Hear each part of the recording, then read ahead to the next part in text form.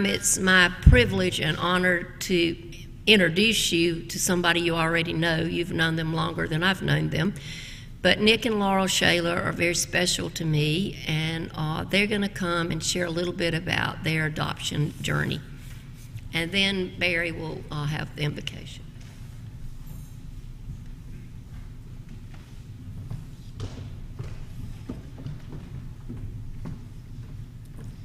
All right, good morning.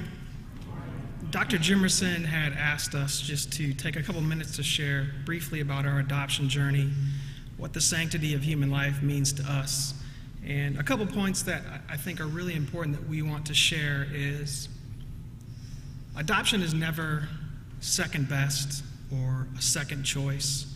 We have listened to God's calling on how He is going to grow our family and add to it.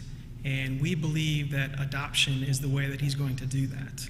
The second thing is that Christians, we are all called in some form or another to preserve human life and to help those less fortunate, whether it's orphans or widows. And it says so in the scripture. I'll read from you.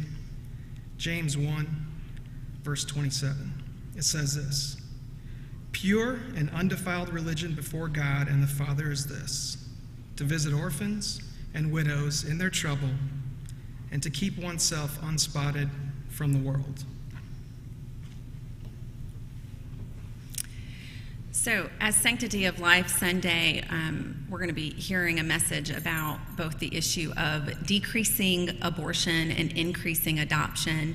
And statistics are really hard to find, but it's believed that there are about 30 waiting families for every infant that is adopted. Yet we know that the abortion clinics are very busy. And as believers, it's our call to walk through this journey with those who are in unplanned pregnancies. Because if we are going to be pro-life, we have to be supportive of all life and walking alongside them in a very difficult time so that they don't turn to what they perceive to be the easy way out, which is abortion. Nick mentioned that two of our main points. One is we don't believe that adoption is second best. We don't believe that we're called to adopt because we don't have biological children. We're called to adopt because that's what God wants from us. And it's really hard to understand all of this, but a wise man once told me that God can hit straight with a crooked stick.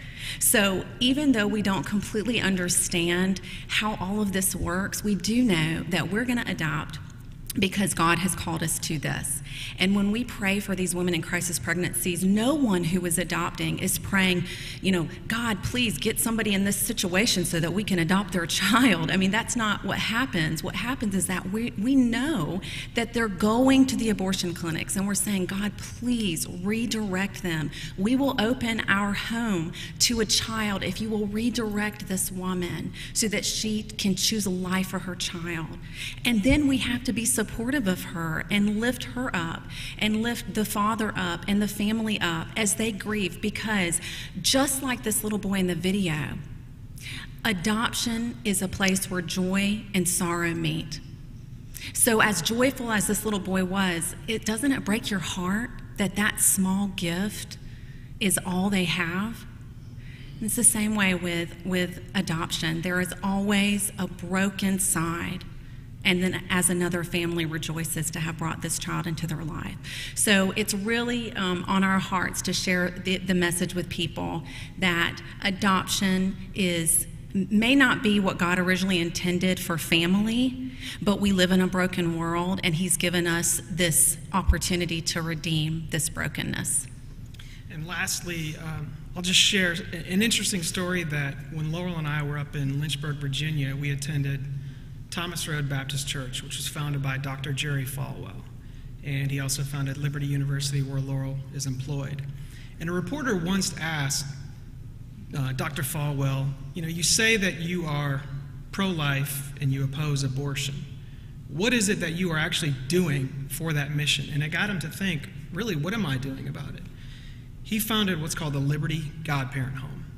And in that, it is a place where women who are pregnant, who may have nowhere else to turn, can live there, they can go to school, they have their medical expenses provided for, and the goal of that is to bring that child to life. Now, whether or not they put that child up for adoption is not the primary focus, but it is an avenue and an outlet where, as Christians, we can provide support and money to bring children to life. And so I just ask that you prayerfully consider what it is that you're doing. We're not saying that you need to open up your own Liberty Godparent home, but how can you minister and how can you support the sanctity of life? And another example locally, I don't know if you all remember from the news, but there was a little girl who was in a domestic violence shelter with her mother, and sadly her father killed her mother in front of her at a bus stop while she was waiting for the school bus. And we know the family that has adopted that little girl, but what is so amazing is the adoptive mother's church family has rallied around her. They've become respite foster care providers. They just decided to, as a community, come together. There's a statistic that says if one family out of every 3 churches in America will bring in a foster child, we can abolish the U.S. foster care system. One family out of every 3 churches. That's totally doable if we start thinking about what God has called us to do for the least of these. So we look forward to continuing to share our adoption journey with you all. Hopefully, prayerfully, one day very soon, we'll be standing here with a child. So thank you. In Jesus' name I pray. Amen. The scripture verse that Ruth just alluded to, Psalm 139, is where this next song is taken from, as it says in the title, God Most High. And if you want to, you can turn to that passage in your Bible and follow along and see where this exactly was taken from. Psalm 139, God Most High.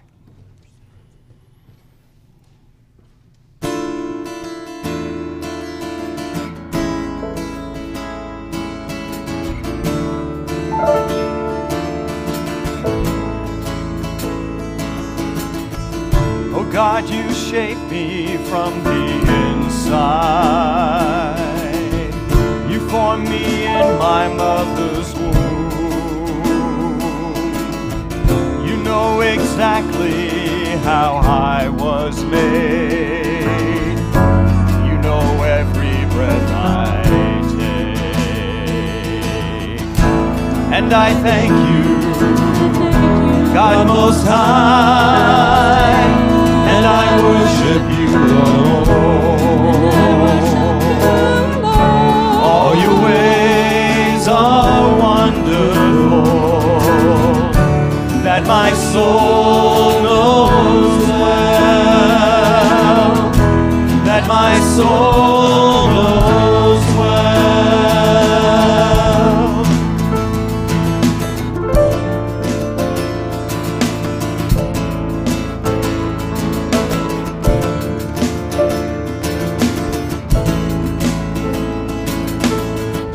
Like in an open book, you watch me grow.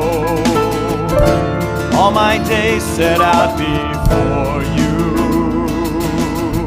Before there ever was a word on my tongue, oh God, you knew me completely.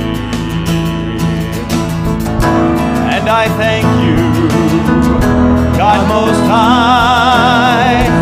And I worship you alone. All your ways are wonderful, that my soul knows well, that my soul knows well. You go before me and you follow me. You pour out blessings on my head. Such knowledge is too wonderful, too much for me to understand. And I thank you, God Most High, and I worship you alone. All your ways my soul knows well, that my soul knows well, and I thank you, God Most High, and I worship you alone. All your ways are wonderful, that my soul knows well, that my soul knows well, that my soul knows well.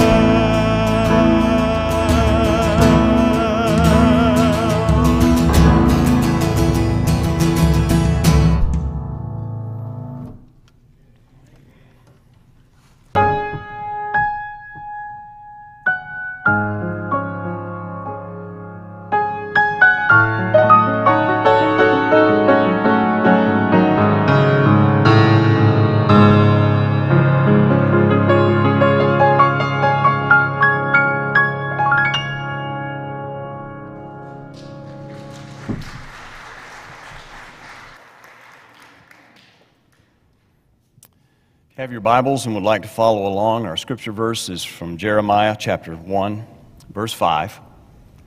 And I'll be reading from the New Living Translation. And mine reads this way: I knew you before I formed you in my mother's womb. Before you were born, I set you apart and appointed you as my prophet to the nations. Let's pray. Father, this is an amazing passage. It's amazing that beyond what we can understand or comprehend, yet we know it's true. We believe it. We know that you knew us before we came into this world. You knew everything about us. You are the author of our story. So, Father, may we realize that if we're looking anywhere else other than to you to understand our story, then we are looking in the wrong place. Because you are the author and the finisher of our faith.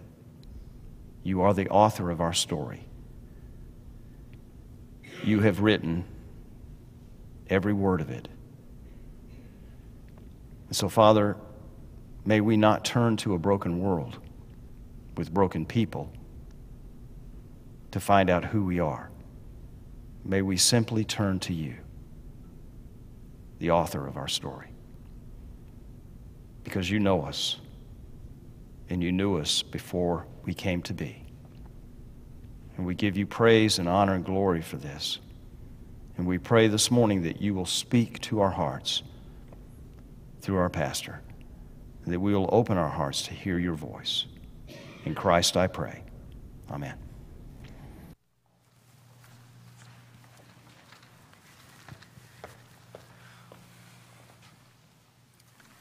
In January of 2012, Tina and I were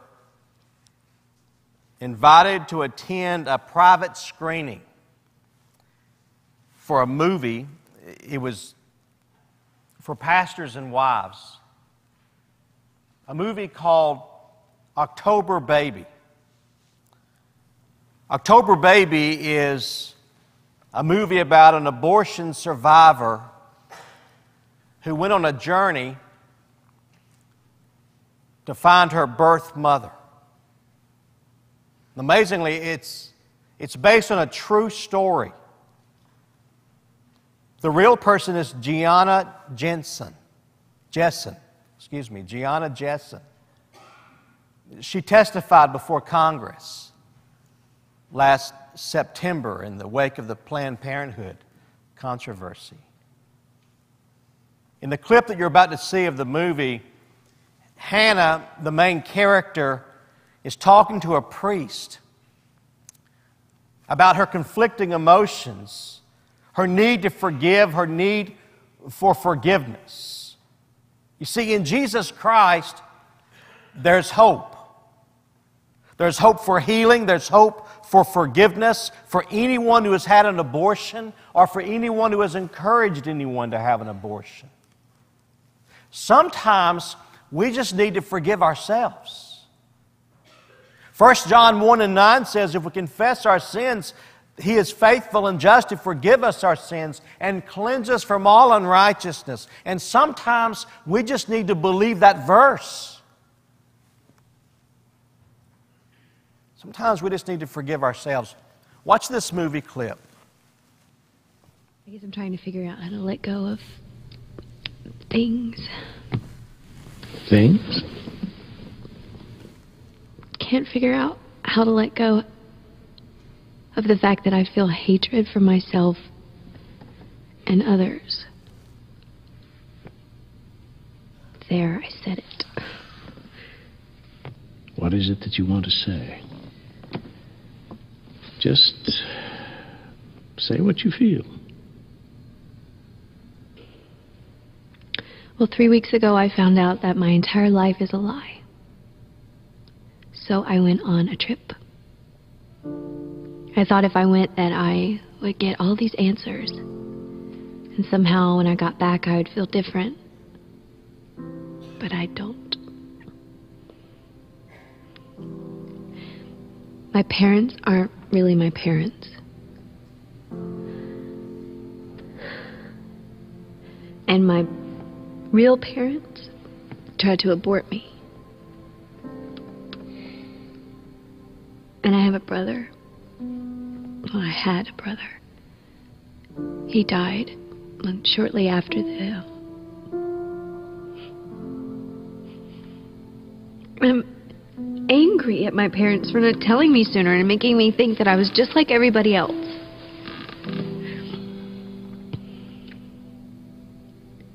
I'm angry at my real mom for not wanting me. Why didn't she want me? What's so wrong with me? I found her. And she still doesn't want me.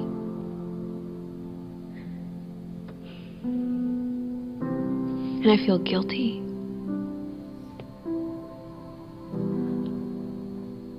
Part of me feels like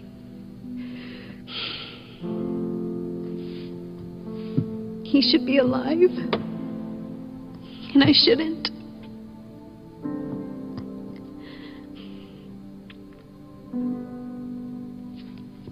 I wonder if he would have been a better person than me. What he would have been like.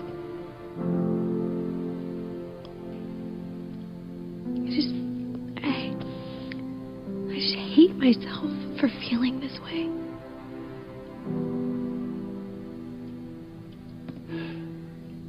I see.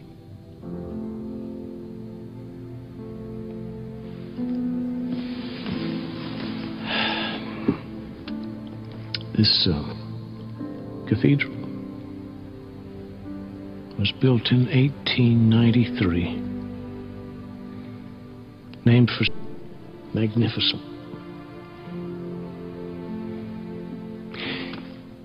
He wrote a letter to the church at Colossae and said, because we have been forgiven by God, we should forgive each other.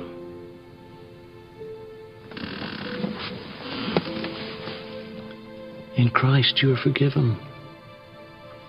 And because you are forgiven, you have the power to forgive. To choose to forgive. Let it go. Hatred is a burden you no longer need to carry. Only in forgiveness can you be free, Anna. Forgiveness that is well beyond your grasp, or mine. A forgiveness that you can't find on a trip, or even in this cathedral. But if the Son shall set you free, you will be free indeed.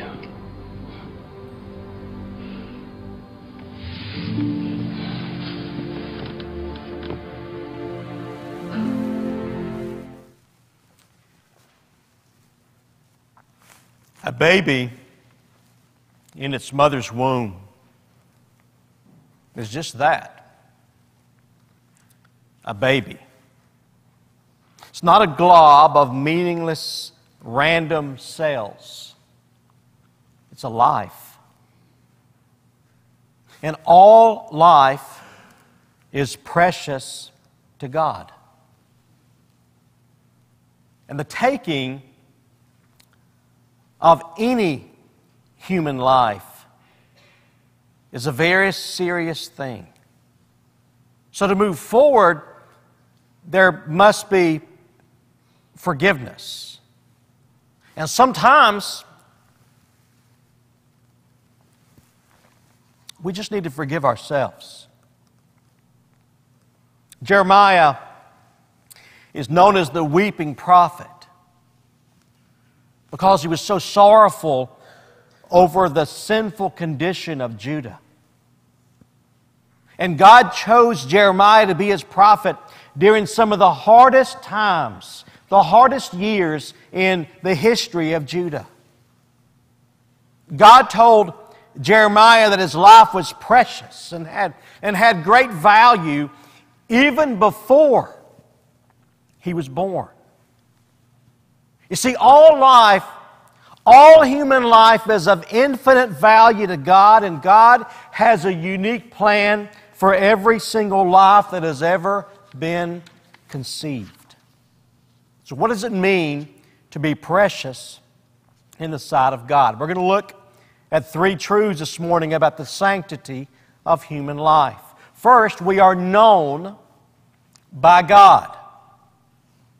The world tells us that human life is a random collection of cells that just happen to join together at just the right time to form an animal. A human being is just another animal. Now, they'll concede we're a special kind of an animal. I mean, we're on the top of the food chain. We don't see squirrels driving cars or flying airplanes. We're a special kind of an animal. But God told Jeremiah that He formed him while he was in his mother's womb. He formed you while you were in your mother's womb. He formed me while I was in my mother's womb.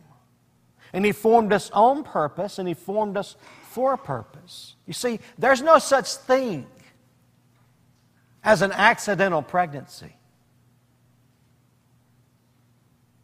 There are only surprise pregnancies.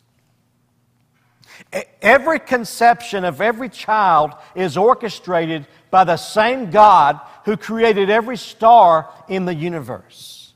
And He knew us even while we were yet in our mother's womb. Psalm 139 and verse 16, "Your eyes saw my substance being yet unformed. And in your book they all were written, the days fashioned for me, when as yet there were none of them." What a beautiful song Richard sang just a few moments ago. Didn't you write that, Richard? Richard wrote that song. Isn't that a beautiful song? What a beautiful verse. See, to put it simply as we can, abortion stops a beating heart. That's what it does. A heart that we might not know, but a heart that God does. So what does it mean to be known by God? It means that we are in the realm of God's omniscience. Omniscience means all-knowing. God knows all about us. God knew us at the moment we were conceived. He'll know us when we breathe our last breath. God knew us from the time, that the very moment, the instant we were conceived. The Bible teaches life begins at conception. But didn't we already know that? I mean, really? Didn't we already know that? When Tina and I were expecting our children, we went to Tina's doctor's visits together.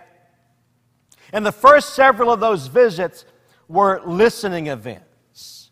We would listen to our baby's heart beating in Tina's womb. And you know what? No doctor we ever visited, no doctor we ever went to, hey, the doctor never said, you hear that sound? That's the sound of a random glob of cells that may or may not be a person. We never heard that. The doctor never referred to our child as a fetus. Guess what? The doctor referred to our child as a baby, as a person. So how can one child in his mother's womb be a baby and another not be? God knew us even while we were yet in our mother's womb. Well, secondly, we are sanctified by God. Both Bill and Hillary Clinton have said that abortion should be safe, legal, and rare. And even that's not enough for some pro-life advocates. On July the 9th, 2014, Jessica Valenti, a staff writer for The Guardian, a New York-based internet news outlet, wrote, and I quote, "I support abortion rights. Being pro-choice means a lot of different things to me, among them that abortion should be safe, legal, accessible, subsidized, and provided with empathy and non-judgment." She continued, "Safe, legal, and rare is not a framework that supports women's health needs. It stigmatizes it and endangers it," end quote. If pro-choice advocates are pro-women, then how can they ignore women's emotional needs? You see, the word that Jessica used there in her article that stands out to me is this word non-judgment. Now, maybe she's talking about from the outside, and maybe she's ignoring that from the inside. See, I think that's the truth. Because with abortion, there is a sense of judgment and a sense of guilt that it has to be addressed. I've been a pastor 20 plus years. I've had many women and many men in my office weeping over this very issue. It's very difficult. Abortion is painful. It leaves scars. It's impossible. We can say what we want. It's impossible to ignore the physical, emotional, and mental pain caused by the choice to have an abortion. Non-judgment is impossible. And Jessica doesn't understand that or isn't willing to say that. We can attempt to hide self-judgment or guilt, but we can't remove it. There's nothing we can do to remove it. Only an experience with the Lord Jesus Christ can set us free from our sin. Jesus Christ is the only answer to sin, judgment, and guilt. He's the only answer. And God loves the woman and her male partner who may have decided to end a pregnancy with abortion. God loves them. And the church, we should love them too. just as God does. The Bible says we are sanctified by God even while we were in the womb. This word sanctified means to be holy. Every person ever conceived was created to be holy through a relationship with God through His Son, Jesus Christ, and abortion stops a beating heart. That's what it does. Well, thirdly, we are ordained by God. This word for ordained means to be set or to be placed. It carries a meaning of purpose. In other words, we were created on purpose and for a purpose. But let's talk about where the rubber hits the road. What happens when a woman has an unplanned pregnancy? What happens? Shouldn't there be alternatives to abortion? I mean, does the baby really have rights to life? You see, I don't understand why an abortion costs about $400 and an adoption costs about $40,000. I don't understand that. That's wrong. Abortions should be rare and adoptions should be plentiful. Abortion should cost $40,000. Adoption should cost $400. It's backwards. Some of the most famous, intelligent, creative people in the history of the world were adopted. Augustus Caesar was adopted. Eric Clapton doesn't always write the best lyrics, but the dude can flat play a guitar. He's gifted. Eric Clapton is adopted. He was adopted. President Bill Clinton was adopted. President Gerald Ford was adopted. Speaker of the House Newt Gingrich was adopted. Singer Faith Hill was adopted. Her husband Tim McGraw, he was adopted too. Ice skater Scott Hamilton was adopted. Beatle John Lennon, he was adopted. Founding father John Hancock, he was adopted. Computer genius Steve Jobs, he was adopted. Human rights activist Nelson Mandela was adopted. Marilyn Monroe was adopted. Michael Oher from The Blind Side, of course, he was adopted. Edgar Allan Poe was adopted. Priscilla Presley was adopted. First Lady Nancy Reagan was adopted. First Lady Eleanor Roosevelt was adopted. Hey, Babe Ruth was adopted. Dave Thomas, founder of Wendy's, was adopted. Mother Teresa was adopted.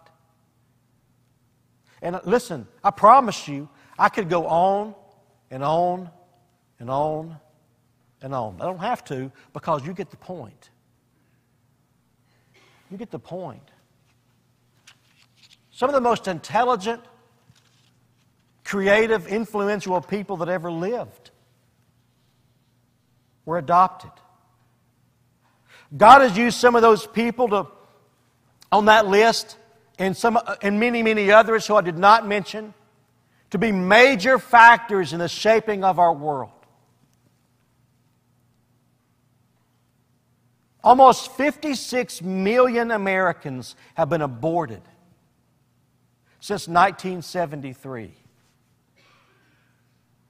What if they'd have been adopted instead? Hey, what if half of them have been adopted? Understand, many abortions happen on college campuses. Some of the brightest among us in our culture.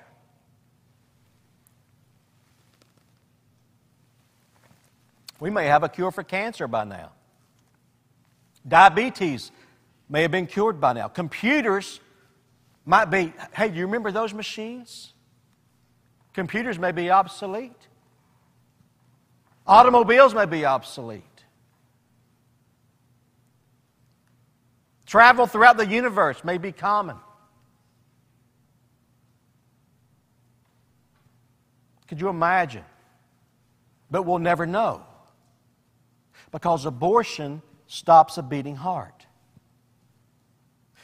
Every life is beautiful. Every life is beautiful, inside the womb and out. So pray for an end to abortion. Pray for those who have had an abortion that they'll find peace and forgiveness through Jesus Christ. Pray for families like the Shaylers who are waiting and saving to adopt a child. It's a sin that abortions can be on demand, but adoptions require thousands of dollars and years of waiting. So pray for our nation. Church, we need Jesus desperately. Desperately. Pray for our nation. Let's pray. Father, we need you. Our culture, our society is upside down. And only you can set us right.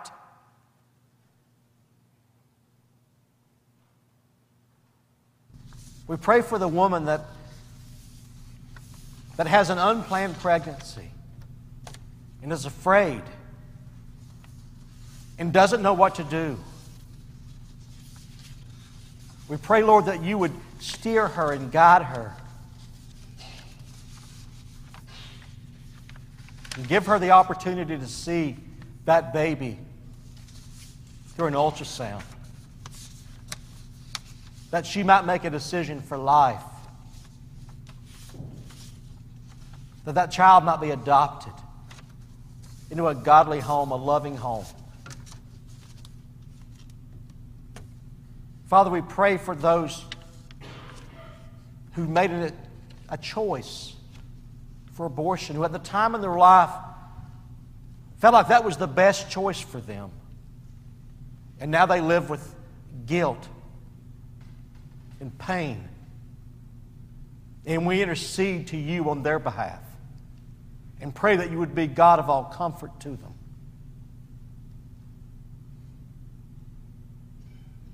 We pray for our nation's leaders. You would open their eyes to truth. We pray for ourselves that you would open our eyes to truth. And we'd stand on truth. Lord, you've opened our eyes this morning. And use us to encourage adoption over abortion and get that message out. Father, forgive us. Thank you for loving us.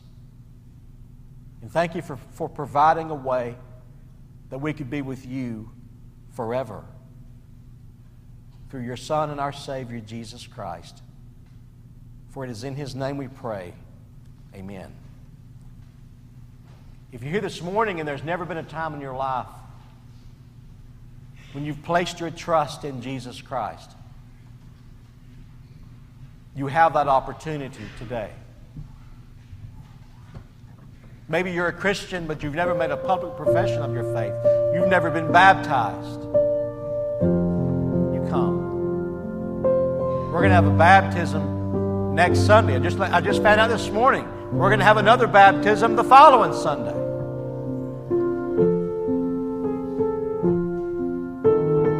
How exciting.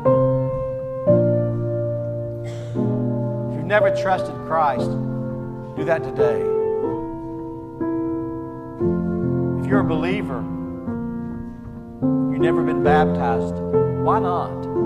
Why? Follow through.